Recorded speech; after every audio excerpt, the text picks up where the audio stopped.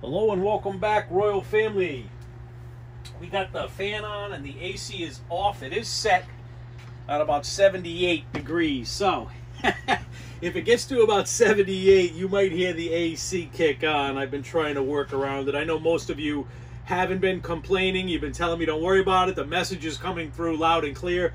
That's all I care about. But I do, I do want you to have less distractions so you can really focus on the word. That's my job, is to try to really get the word to you with no distractions, as accurate as possible. Your job is to be filled with the Spirit. My job is to be filled with the Spirit and teach. Your job is to be filled with the Spirit and absorb the Word of God. So, we all need to do that, and I'm going to do everything on my end to take care of that. I'm home alone with my dog Tiger. Lay down, buddy. Lay down. He's doing better. Thank you, everybody, for asking. Hopefully he doesn't cough. His coughs are very minimum. We're almost done. I think I got 3 more days with the meds, the cycle of meds, and I can check in with the vet. But so far, so good. He's only had a couple of minor episodes in the last 2 days of like coughing or hacking up. So thank you so much for the prayer. I appreciate it. Don't mind me if my eyes are a little watery. I just did my sinus spray. My eyes were so itchy this morning, and my sinuses were kicking really bad the other day. So we will deal with that. Let us get ready to jump into it. I can't think if we're praying about anything or anyone. So send me an email if you have any prayers, requests. I try to get them out there. We all gather together in unity, even here online, and we can pray for one another. We need to pray really for our military. Again, I'm going through that cycle of reading things and researching things about our military. It is bad. I don't know any other way to put it. Plain and simple. It's not good.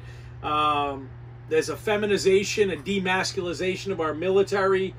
There's just a lot of issues going on with it. I don't think we can go back to who we were in America, and I mean everything, our society, our military, our government. I don't think we can go back to who we were 15 or 20 years ago. I just don't. I think it's sad, but I know, obviously, as a pastor and a Christian and a patriot, I'm aware that the end times are rapidly approaching, and as I tell people all the time, we have to feel some of this pinch, some of this discomfort and confusion, because the tribulation period is being built all around us. It's been going on for a long time.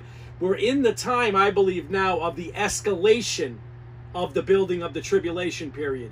It's like when you drive by the construction site and the house is up and the carpenters are in there, like I tell people, and the electricians are in there putting in the cabinets and setting up the lights. You know the house is going to be done soon, whether it's 2 months or a month or 3 months, but it's coming to the end.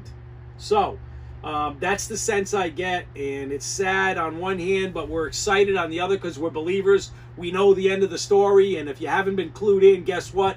In your Bible, read it. At the end, we win. So nothing to worry about. We don't go through the tribulation. Do we feel a pinch or some pain with it? Yes, but we are raptured out before the real bad stuff occurs during the 7-year tribulation period. So having said that, I don't really have any major prayers other than that. Our military, I guess I would say. So we're going to jump into it. Today's lesson 318 of the Matthew series. 318 of the Matthew series. Let me get situated here. It is May 18th, year of our Lord 2021. May 18th, year of our Lord 2021. Time is ticking by. Learn to live in your ambassadorship. That's the title today. Learn to live in your ambassadorship. We're going to take a look at that today. We are in Matthew chapter 20. If you want to go there, that's where our study has been. That's where we're at. Matthew 20:23. We'll pick it up there because in the beginning was the Word. The Word was with God, and the Word was God, and the Word became flesh and dwelt among us, and we saw his glory. Glory is the only begotten from the Father, full of grace and truth. And like newborn babes, long for that pure milk of the Word, so that by it you may grow in respect to your salvation. We are getting prepared to take in the Word of God, and in doing so, we want to wash the sin from our life, and we want to be able to move forward in the plan of God, reflecting that new nature. 1 John 1:8, believers, if we say we have no sin, we are deceiving ourselves. The truth is not in us. 1 John 1:9, if we confess our sins, believers, he is faithful and righteous to forgive us our sins, cleansing us from all unrighteousness. 1 John 1:10, if we say we have not sinned, we make him a liar. His word is not in us. I just remembered right now before we pray, we want to say congratulations Savannah out there has been following the ministry for a while now, supporting the ministry, and from what I understand, she's pregnant, so we want to keep her in prayer. So congratulations, and we'll keep Savannah in prayer because she's pregnant. So I knew there was something floating around. Every head is bowed, every eye is closed. Let's get ready to pray.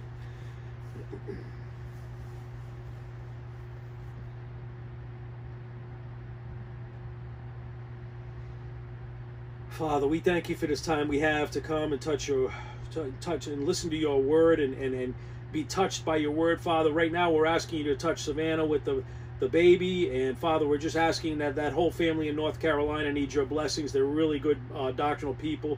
We just want to send a special blessing out to them. They're very supportive of the channel. So Father, I'm asking that. I'm asking for the healing hand in the area of vaccines and viruses. Father, I'm asking for all of us to have the strength to go forward, even during these difficult times when our military and our government and our media seem to be falling apart and lying to us and deceptive and different things are happening. Father, we're just asking that you can maybe at this point, Father, give us enough strength to get over that hump where we can start to really grow and focus on your word. If we've been struggling getting over that portion that we cannot grow, now is the time, Father, we're asking, give us that extra push today. Give us that extra push this month to move us forward, because we need to be prepared for what is coming, Father. We need to evangelize. We need to live in our ambassadorship, as we're going to learn today. And Father, we're just asking, touch our military and our leaders here in the government. Help them not to dismantle and destroy the great, powerful nation we had here in America. We're just asking for those things, but obviously, Father, it is your will, not our will, to be done. And we're asking for the strength to go forward no matter what happens. Through your Son's precious name, our Lord and Savior, Jesus Christ. Amen. Let us get ready to jump into it. We got a little wind whipping out there, which means I get a little movement on my canopy out there, so it flaps around sometimes unless I roll it in, which I didn't. So we'll let it flap if the breeze comes strong. Matthew 20:23. Matthew 20:23. He said to them, Jesus speaking to them, my cup is you shall drink. And he's talking to all of them, but he's specifically mentioning John and James here. Mother Salome approached, we know. But he's speaking loud enough, and obviously all the apostles' disciples are listening. My cup you shall drink, but to sit at my right hand, at my left, is not mine to give. This is the humanity of Christ speaking, but it is for those for whom it has been prepared by my Father. The Lord and Savior Jesus Christ clarified a principle that they did not fully grasp. You can tell by the question they had. But they would in the months and the years ahead after his death, burial, and resurrection. They would grasp and fully understand what he was talking about in the months and years ahead. Now, I told you, all believers share in the cross of Christ, in that our old sin nature was nailed to that cross. But when Jesus Christ says, you will share in my cup, what he's talking about is your personal plan, your cup, yourself as well.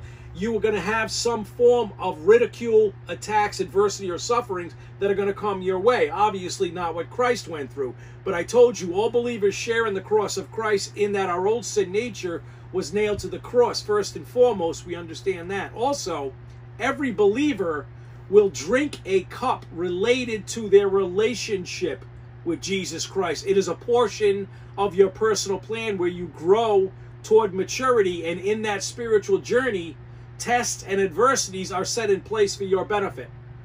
You do not glorify God when everything goes your way, folks. When you win the lottery, you're not necessarily going to start glorifying God the next day. Even worse, when you fit neatly into the cosmic system, you're not really glorifying God. So let me say those principles again. Let them sink in. Every believer will drink a cup related to their relationship with Jesus Christ. It is a portion of your personal plan where you grow toward maturity, and in that spiritual journey, remember, nothing happens overnight. Spiritual journey, tests and adversities are set in place for your benefit, for my benefit. You do not glorify God when everything goes your way, folks. You win the lottery and you're going to glorify God. I know a lot of people want to pray that and say that. A lot of Christians, couch potato Christians, will say, yeah, when I hit the lottery and when things go my way, then I'll find a way to glorify God. I'll get in the plan. No, it doesn't happen that way, folks. Sorry to tell you. Which is even worse, because you're fitting into the cosmic system, which is even worse. You're not standing out as a believer. You grow during those tests and adversities, and sometimes when you're getting knocked around, that's the time you apply your faith. That's the time you apply the Word of God. That's the time you grow and you glorify God. Matthew 20:24 goes on to say what in verse 24? And after hearing this, the other 10 disciples became indignant with the 2 brothers. We have a lack of maturity here, folks. That's really what's going on. Because now everyone is ignited from their emotional response, thinking John and James may get preferential treatment. May get preferential. This happens in churches as well. Somebody will talk to the pastor or the deacon or this one or that one, and they'll feel in the congregation like they're getting special treatment. They have no idea what the conversation's about or what's really going on behind the scenes, but they start to get aggravated because they feel somebody is getting preferential treatment. That's immaturity, folks, okay? Hypersensitivity bubbles to the surface, which always comes out eventually from people who lack the knowledge and control over their emotions. That's really all this is all about. Yes, they're born-again believers. Yes, they're on the journey. We understand all those things. But they're really lacking in knowledge and growth. They can't control their emotions. There's a level of immaturity here. It is a sign and symbol, really, of either an unbeliever or an immature believer, which is the case here. Immaturity is the issue. Now, the Lord and Savior Jesus Christ reels them back into the reality of spiritual growth and operating in the kingdom of God compared to operating in the world. What's he going to do?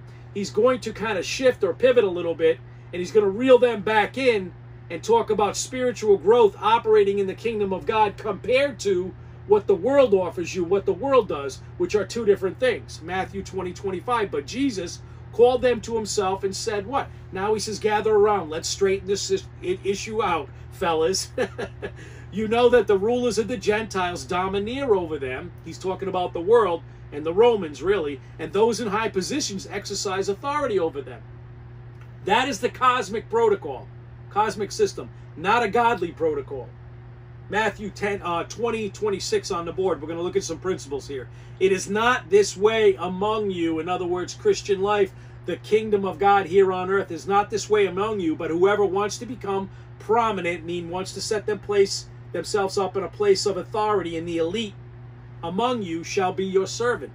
Verse 27, and whoever desires to be first among you shall be your slave. I tell people all the time, and I was taught this over the years as well. If you want to be in a position of leadership in the church, be careful you're not overly zealous or overly emotional, because only God can promote you. It has to happen at the right time, his timing, in the right way. But if you do get elevated to some form of position in the church of authority, really any position of authority, understand authority is there to serve, not just dictate. That goes for a husband. That goes for a father. That goes for the boss on the job. That goes for the pastor and the deacons. Really, it covers authority on a lot of levels. If you want to do things God's way or you want to do things the world's way, that's what Jesus is pointing out. Matthew 20:28. Just as the Son of Man, Jesus is saying, did not come to be served, but to serve and to give his life as a ransom for many. Because the disciples are so saturated, really, with Roman Empire. That's all around them. Roman power, Roman government, and even the chain of command in the Jewish power structure like the Sanhedrin. That is how they viewed spiritual authority and rewards. That's how they viewed getting rank and file and rewards and be getting rewarded. How the Roman Empire handled things, how the Sanhedrin handled things. That's what they were thinking. They want to be in a position wearing the nice clothing and the jewelry and being elevated, whether it's financially or in the crowd and the social status, and people can look and ooh and ah at them, but that they don't understand God's plan. It's the same way most people in the world today view power, they view authority and rewards. It is the devil's worldview, which we call the cosmic viewpoint. That's the devil's worldview, which is cosmic viewpoint. Rank and power is only recognized by the masses and established by wealth or popularity and the majority who bow down to it in the world. Let me say that again. Rank and power, if we think about it, in the devil's world, is only recognized by the masses and established by wealth or popularity or something, knowing somebody, being popular, having wealth, some form of attention, and the majority begin to bow down and everybody follows suit.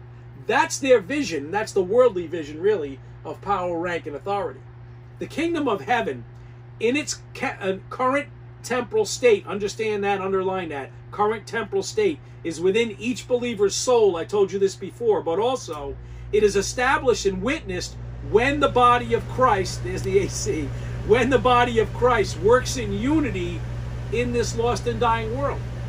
So you have to understand the kingdom of heaven. I've explained this to you before. It's a pretty wide terminology, a very big blanket terminology to understand. So, the kingdom of heaven in its current temporal state, when we talk about that here on earth, church age, is within each believer's soul, but also it is established and witnessed when the body of Christ, talking about unity here, works in unity in this lost and dying world. We display the kingdom. We're interacting with the kingdom of God. We're spreading the kingdom of God in the world. The kingdom of heaven as a whole has always existed. Always will, always was. It will always exist, has always, because it is the very atmosphere around the triune God of the universe. So wherever the triune God of the universe is, around that atmosphere, wherever he says is heaven, it's heaven. So it's always existed. So you need to understand that. There is an incredible expansion coming in the future.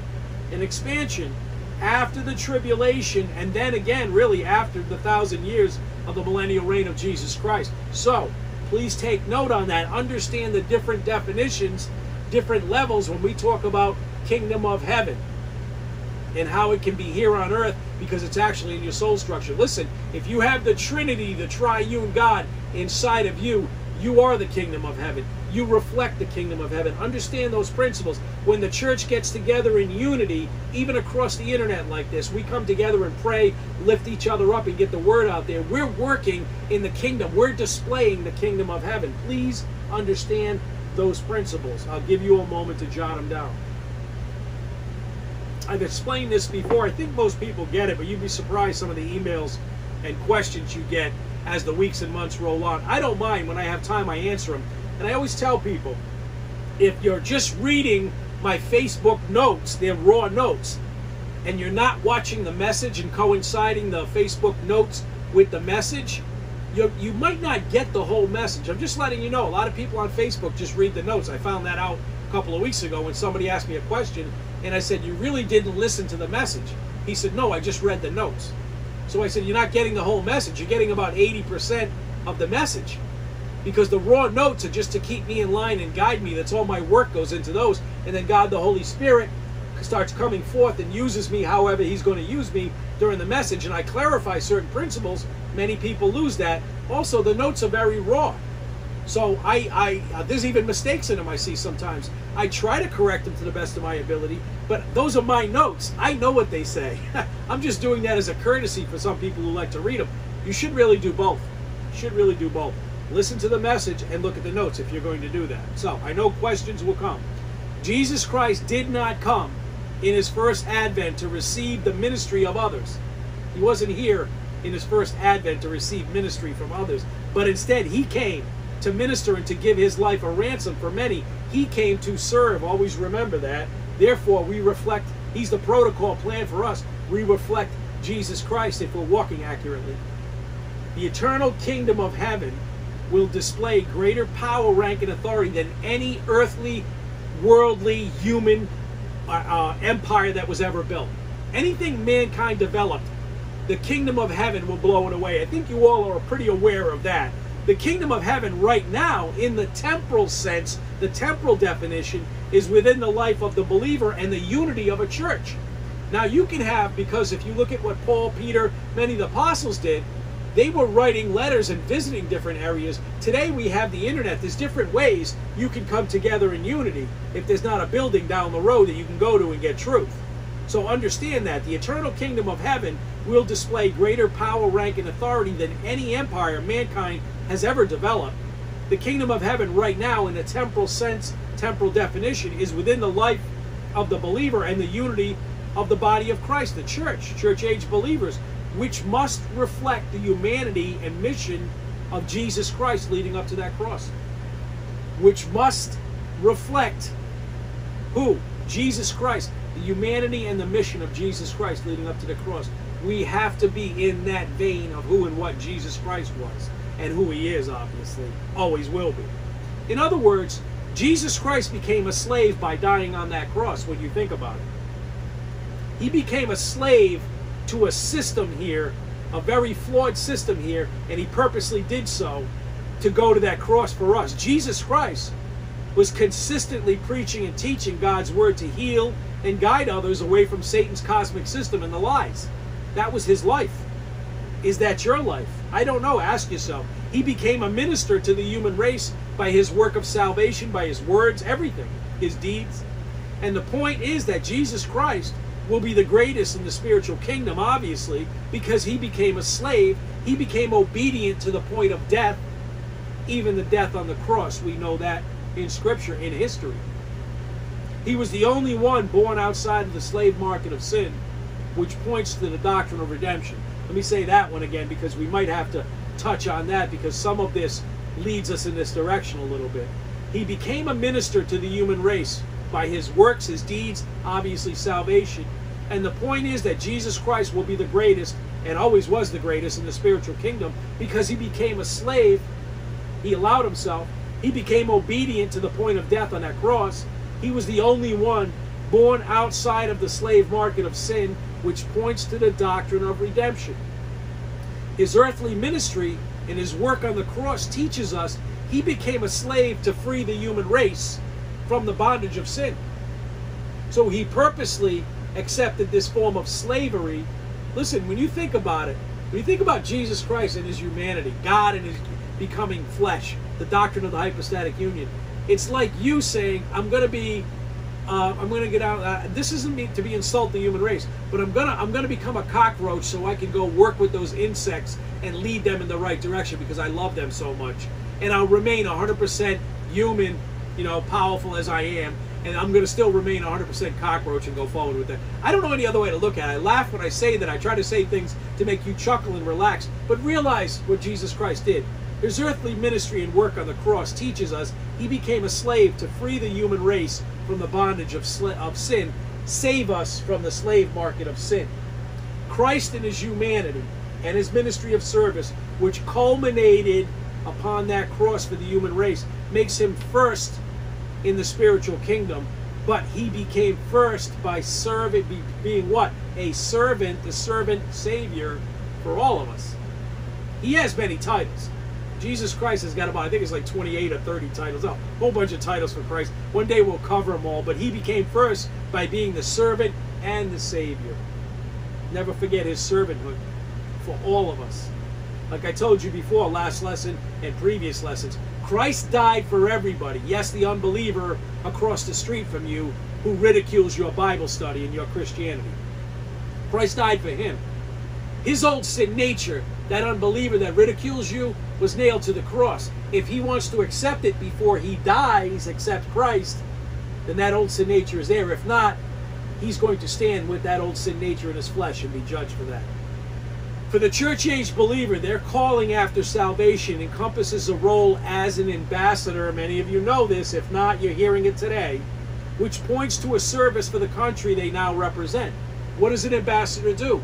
They represent their country. When they travel, they represent their country, and they have to do it in a proper manner. You don't just send anybody out to be an ambassador.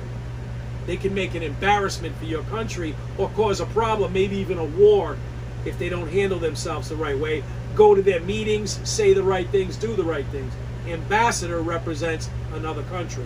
Think about that for a moment. Yes, you're an ambassador, whether you want to be or not. If you're a believer, you're an ambassador. You're just not living it in your ambassadorship. A lot of folks aren't.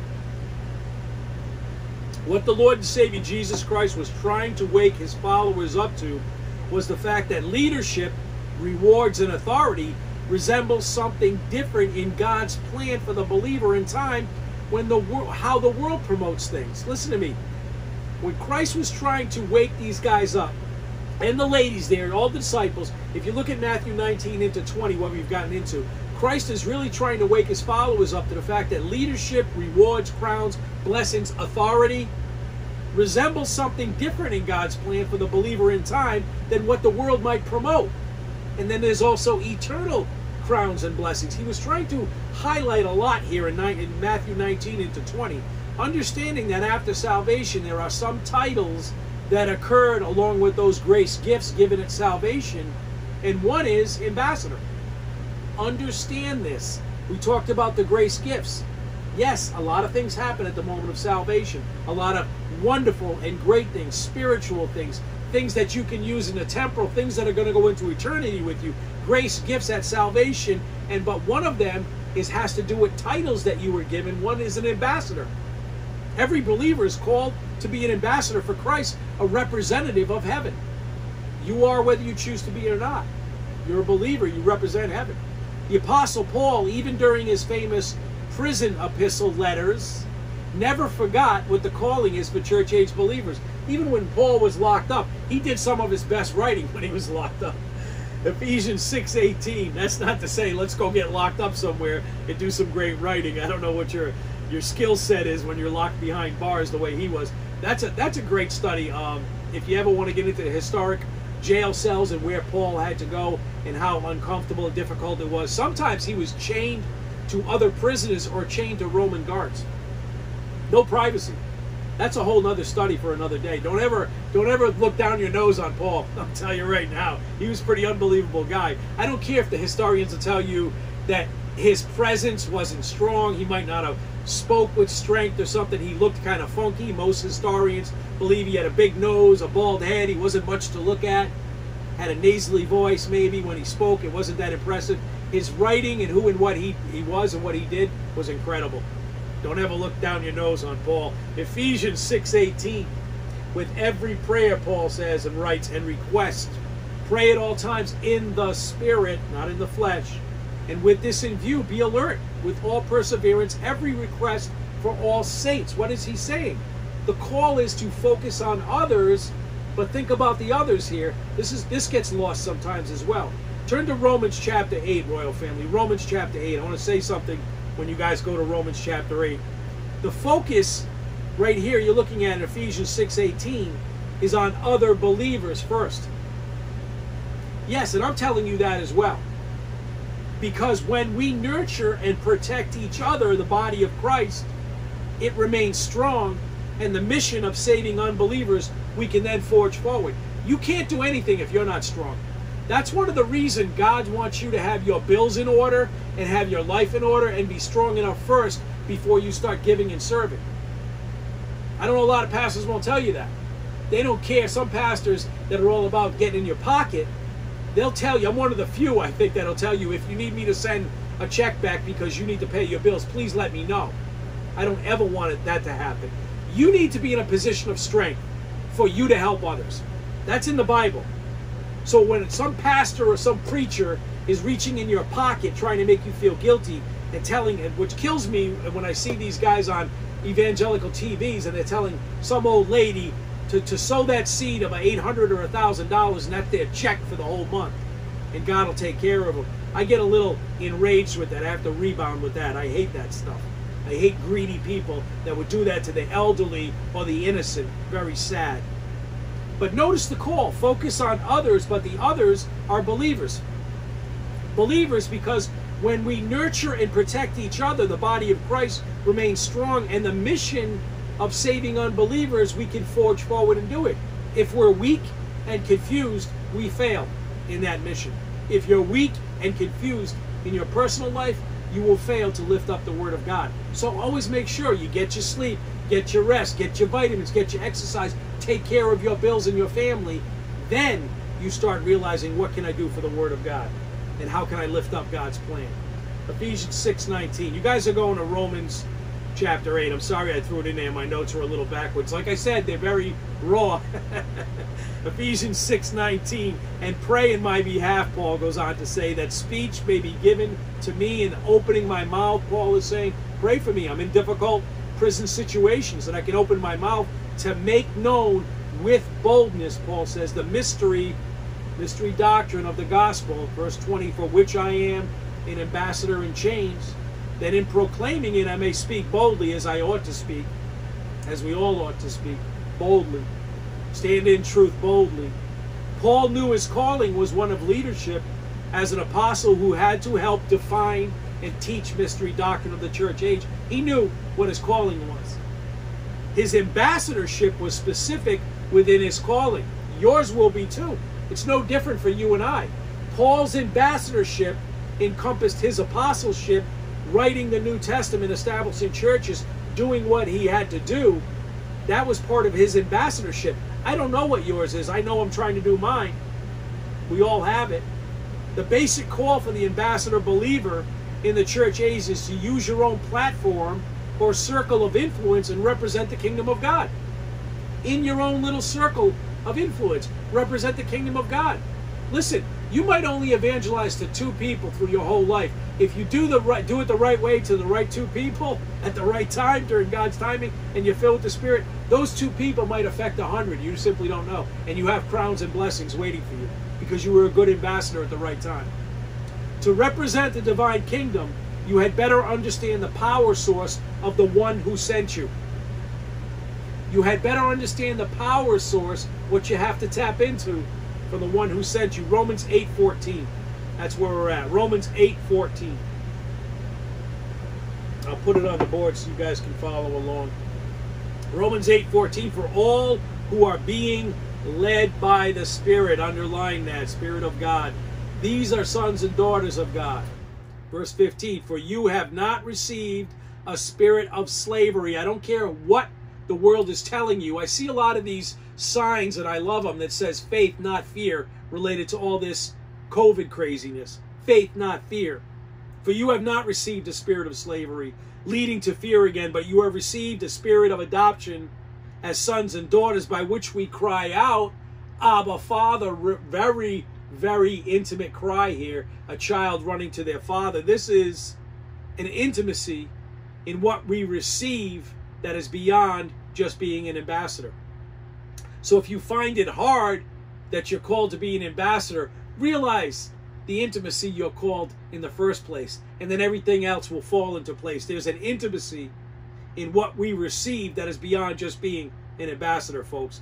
The reason we can cry out Abba, Father, which is an Aramaic term, even though the Greeks kind of twisted it in their language a little bit. It came from the Aramaic originally, but it's a term of endearment that a child uses when they run in the arms of their father, like a little child screaming out Papa and run into their father's arms. Very affectionate.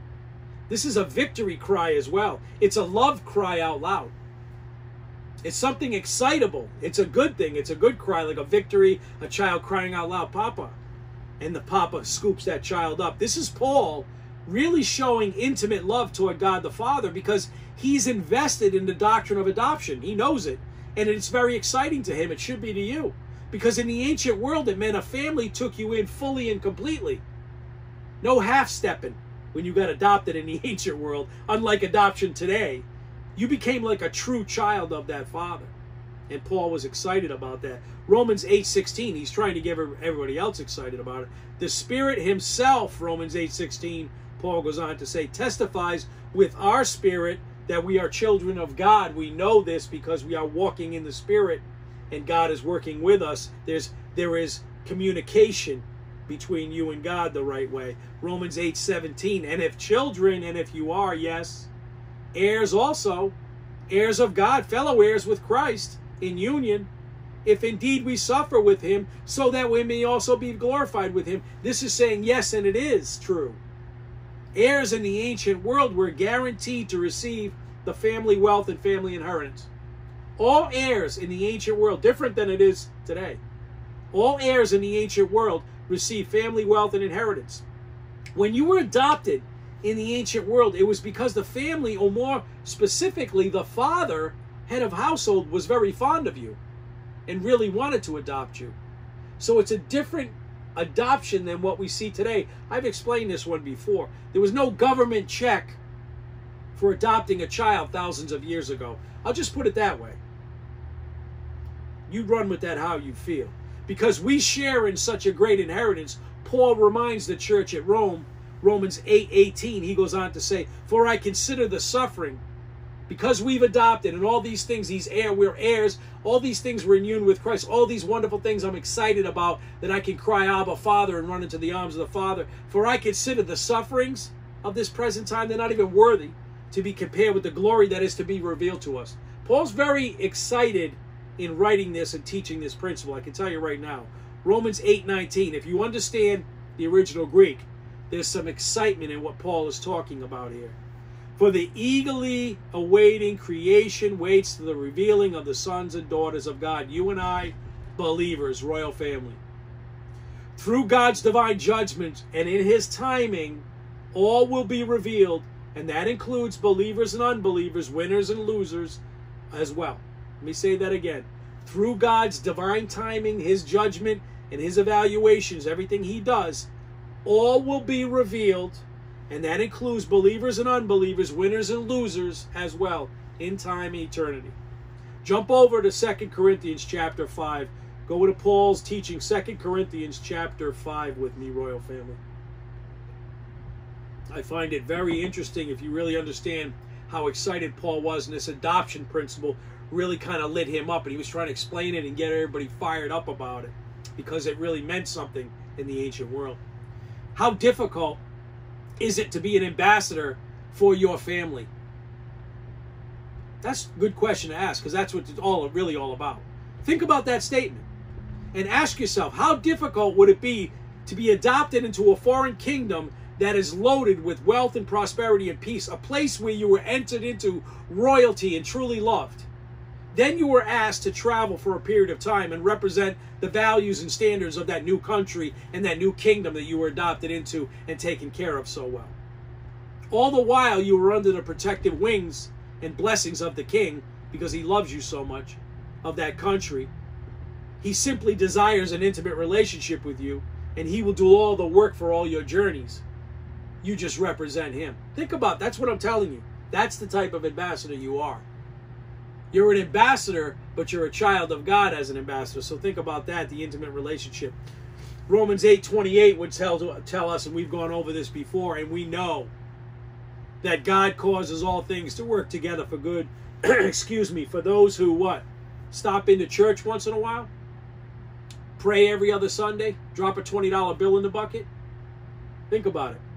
We know, Romans 8:28, that God causes all things to work together for good to those who check the box? No. To those who love God, to those who are called according to his purpose. They are in the plan. They are intimate with our Lord and Savior Jesus Christ, or with God, and with God the Holy Spirit is active in their life.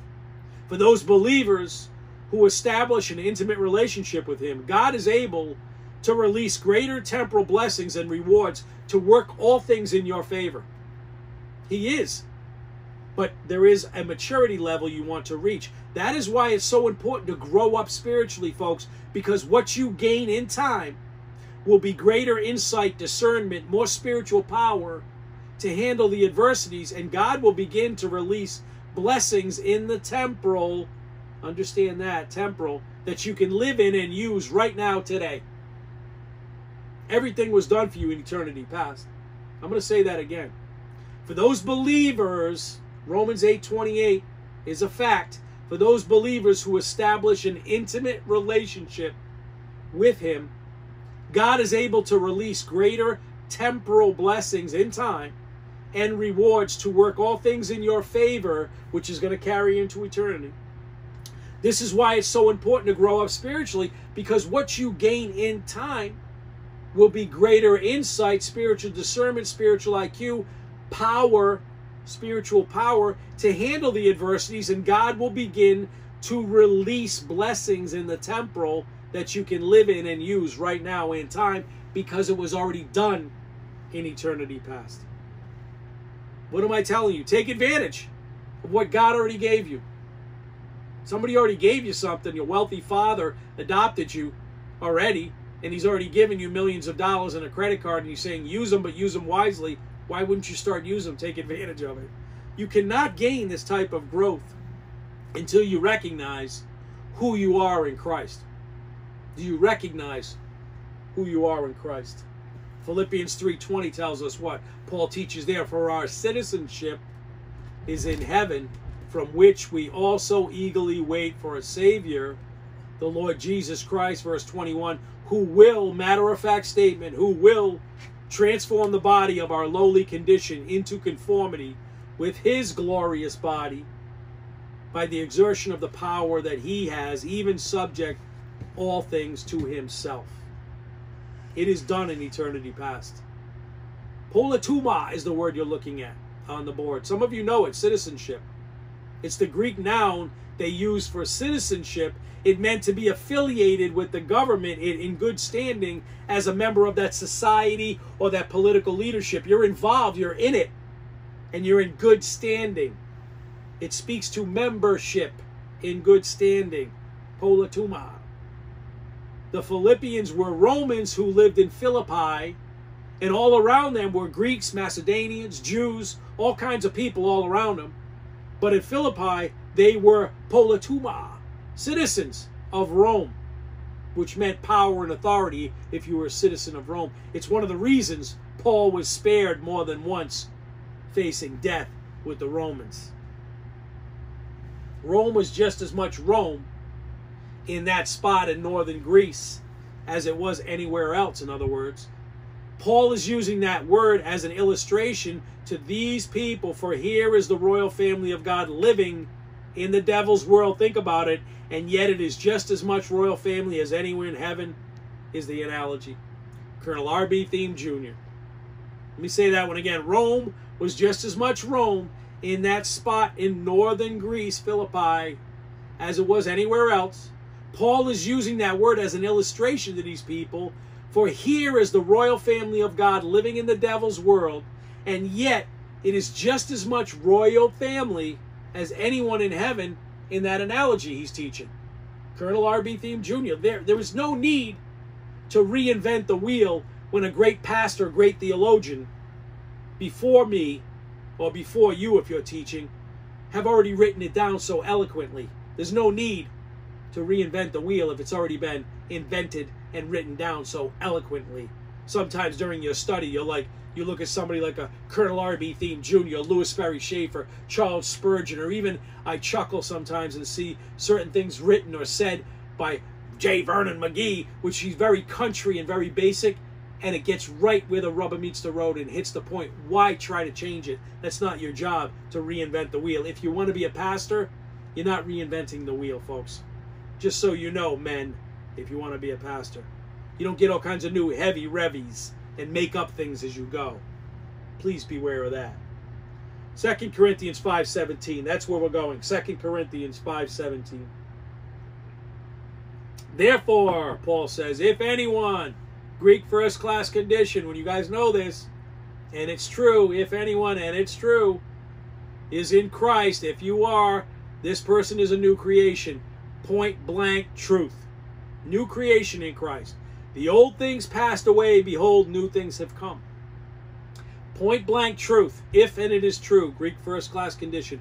Part of that new creation is the title of divine royalty and ambassadorship. A couple of the titles. Divine royalty, ambassadorship. 2 Corinthians 5:18. Now, all these things are from God. It's grace.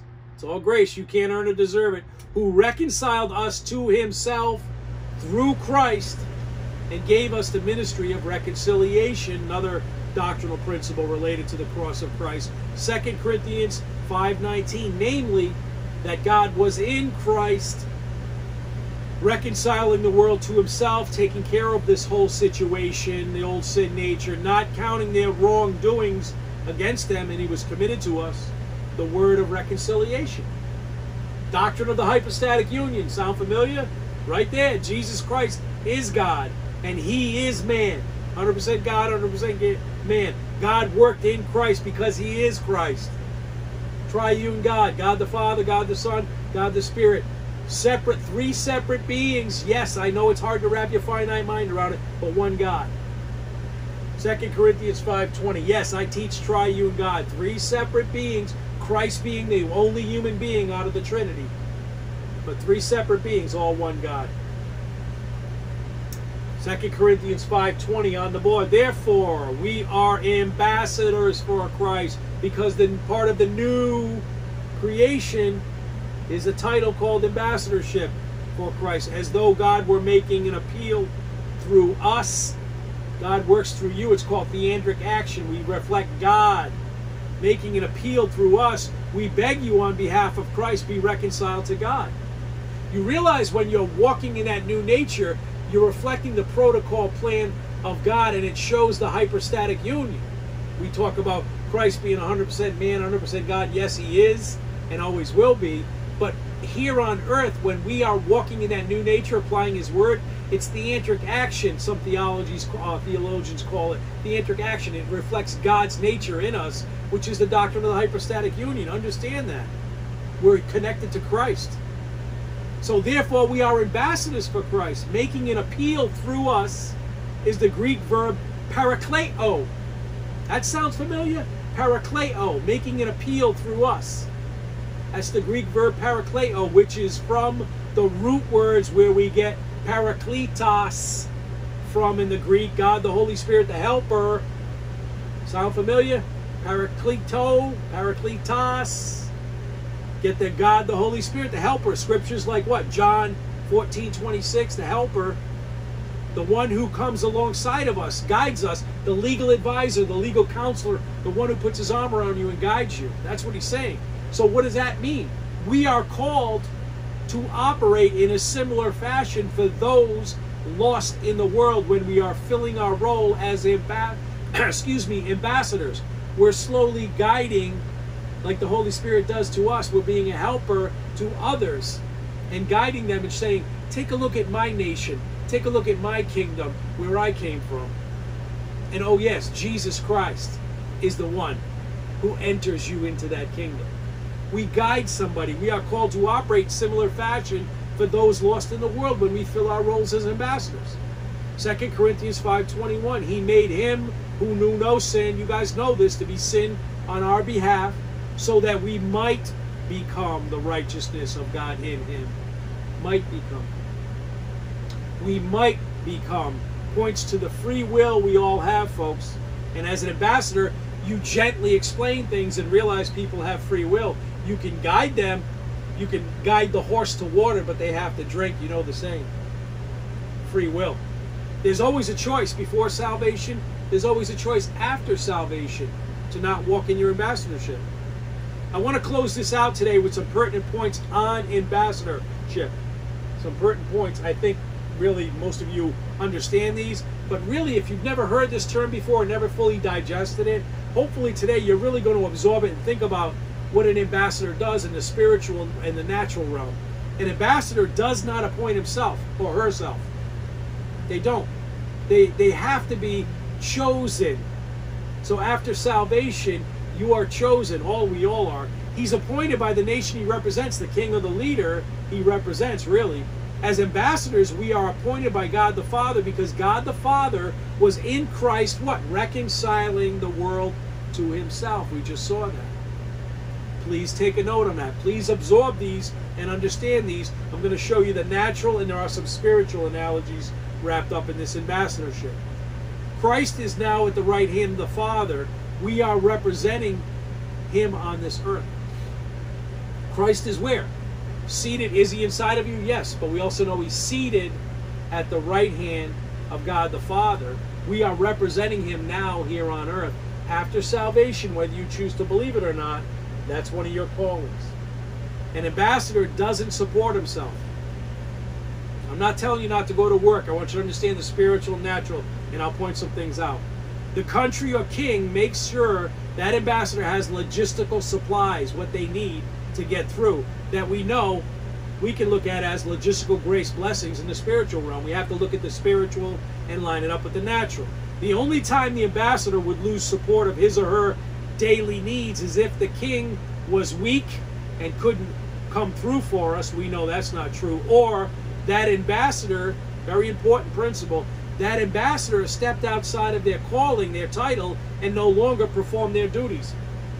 You see an ambassador from another country, and they start saying, the heck with representing my country. I'm going to come to this nation over here, this other country where I'm supposed to represent my king or my nation, my leadership, and I'm going to live like hell and just jump into all this craziness.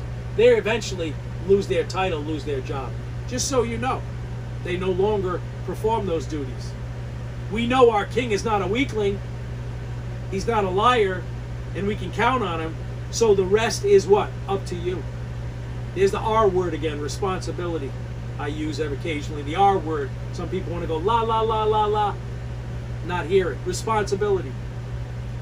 The protection against enemy forces and disaster is also laid out in the protocol plan for the ambassador as they travel. The protection against enemy forces or disasters is also laid out in the protocol plan before that ambassador even travels, really. And though some discomfort or adversity can come in any nation at any time, the ambassador has a level of protection and security that he or she, depending on who they are, knows their military and government has their back, and they will retrieve them and fight for them. Let me say that one again. Important principle. Though some discomfort or adversity can come into any nation, when you're an ambassador, you're traveling, it can happen at any time, that ambassador has a level of protection and security that he or she knows their military, their government, their king has their back, and they will be retrieved and they will be fought for tooth and nail if anything happens to them. The fact that we are part of a spiritual warfare and this church age is the intensified stage of the angelic conflict, and it is, we are totally and completely sustained and protected by God. You step out of that protection, that's on you. You step out of your ambassadorship or the plan, that's on you. We're in his plan and cannot be removed from this world as long as God's purpose for your ministry continues. You ever think about that? You don't want to be, well, you're born again and saved. I don't want to be an ambassador. I don't want to live in my believer priesthood. I don't want to evangelize. I don't want to support ministry. I don't want to be a soldier for Christ. I don't want to do any of these. That's fine. God's long suffering. He'll let you go for quite a long time. You'd be surprised. Because remember, a day is 1,000 years to God. But we are in his plan. We cannot be removed from the world as long as God's purpose for your ministry continues. You can take that and digest it how you believe. I'm not giving you any threats from the Word of God. I'm just telling you it's biblical. An ambassador does not represent himself, first and foremost. Keep that in the back of your mind. Once you accept Christ as your Savior, the initiation into divine status is already achieved. You're already there. So don't tell me, I don't want that title. It's already achieved. It happened at salvation. Therefore, your mission and calling as ambassador is underway, whether you choose to live in it or not. You can be that couch potato Christian that I make a joke about occasionally. It's up to you. I can tell you there's a consequences when your free will goes in a positive or a negative direction. And God is long-suffering, so you figure it out. There comes a time when the ambassador will be called home, and his or her mission and accomplishments will be what? Evaluated or judged, however you want to look at it. Now, you can never lose your salvation. So don't think that's what I'm telling you. That's not what I'm teaching. I'm just telling you. There comes a time when we look at the natural and spiritual, when the ambassador will be called home and his or her mission and accomplishments will be evaluated. What did you do? What did you do with the time I gave you? What did you do with the training I gave you? What did you do with the words I gave you? Whatever it is. What did you do with that time as an ambassador? As the salvation door is open, we have to remember that our purpose in life has now radically changed.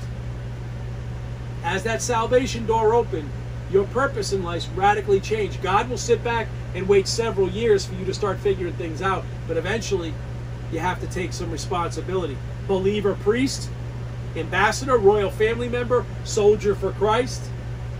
The list of grace, blessings, and authority is much greater now that you're born again and saved, folks. It just simply is.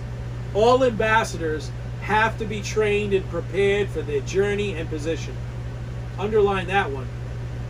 All ambassadors have to be prepared for their journey and that position. They need some training, preparation. Ambassadors have a criteria as well as instructions in written form. We have instructions in written form. Hopefully that's your Bible in front of you, the mind of Jesus Christ. What you're doing right now, trying to figure out your instructions. There's an expectation of etiquette and poise. There's an expectation in the natural and spiritual for ambassadors of etiquette, knowing how to handle situations, and poise, meaning you know how to maneuver yourself and not lose your cool under pressure that all ambassadors must master. Yes, it takes a little time. God will give you the time. He'll give you the information. It's up to you to move forward. Our purpose in life is to represent the Lord and Savior Jesus Christ, to enter into the spiritual conflict which exists in this fallen world that's all around you, as well as the historical impact of the dispensation you live in. So in other words, there's spiritual warfare going around. You have to acknowledge and get involved occasionally. You got to pick up your rifle once in a while after basic training and engage in battle occasionally. And what kind of impact do you have in the historical dispensation that you're in? Those are questions that are going to be asked at your evaluation. And since we are his representatives, everything is in his hands under his power. His hands, his power. Therefore, we've been given techniques, skills, and problem-solving devices in order to place problems and pressure in proper context, because they are going to come, but you place them in proper context and then learn how to hand them over to him and say, how do you want me to deal with this, Lord, as your ambassador? The ambassador doesn't belong to that country to which he was sent. Again, keep that in the back of your mind. Our citizenship is in heaven now. And like an ambassador in the natural realm, we flow between what? Two countries gracefully with purpose. You have purpose and grace, but only remain loyal to the one, the heavenly, Jesus Christ. Not allowing foreign customs and foreign standards to stop or manipulate your mission or change your loyalties. Understand that in the natural and the spiritual realm. Not allowing foreign customs and foreign standards to stop our mission or change our loyalties, change sides. You're no longer an ambassador. You're stepping outside that title, which will be taken away from you. The title, not your salvation. You cannot lose your salvation. You are on the wrong channel, if that's what you believe. I could teach you, as I said, go back on this page, or I'll stick around for a while. I'll cover that as well. But there is repercussions. Don't change your loyalties or lose the mission. There is a sense in which our highest responsibility belongs to the Lord. It's always in your mind. Though we walk among this world and should participate in this world, absolutely you're called to participate. We're not to place eternal value in it.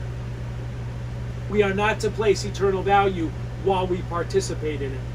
Our eternal value is in the heavenly. We're looking forward to what lies ahead, not remembering what lies behind. That is what's mentioned in scriptures like John 17:11-16, reminding us we're not of the world. Get into John chapter 17. We are not of the world anymore. Romans 12:2. James 4:4 tells us friendship with the world is antagonistic to the plan of God. Romans 12:2, James 4:4. Read them. Tells us friendship with the world is antagonistic towards God, the plan of God. The spiritual ambassador for Christ must participate, and can even serve well in roles in the military, law enforcement, government positions, day-to-day life, yes. Yet they always work and live a life that is dedicated and reflective of the Christian values, because ultimately that is where their citizenship is rooted.